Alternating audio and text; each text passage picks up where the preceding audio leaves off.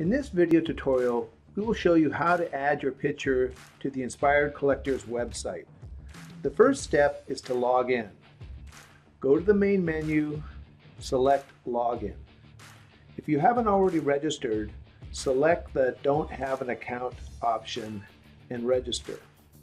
Otherwise, enter your username and password.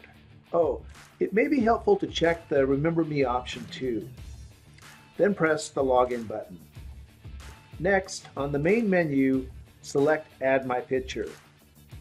There are a lot of options here, but we're only going to use 5 of them.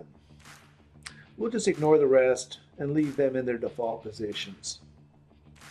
First, enter a title for your item. Keep this very brief.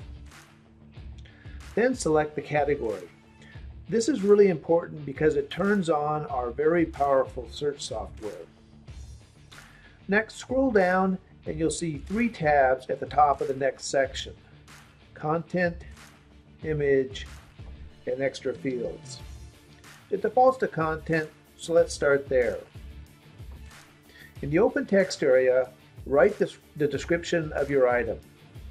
You can write as much as you want in this area. When you're done writing your description, select the Image tab. Press the Choose File button. Then upload your picture. Next, press the Extra Fields tab.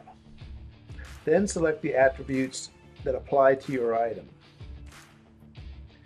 Using extra fields will make it much easier for people to find your items on the Inspired Collectors website.